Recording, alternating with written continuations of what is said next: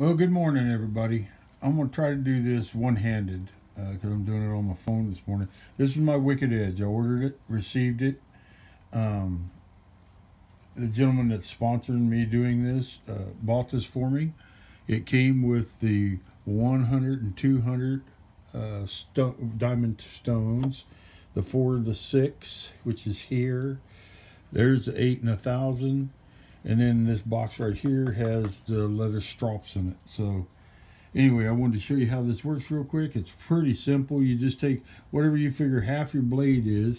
And so in this opening up here, I'm going to put my, if I can, come on now. One-handed, I can do it, come on. Nope, needs to be a little bit bigger.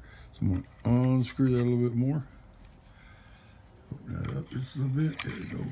And once you drop it, once you get it where you want it, then obviously all you do is you tighten up that one Allen, pull the keyway out, and I'll show you part 2 as soon as I get her locked in there. So y'all take care. God bless you. Have a wonderful day.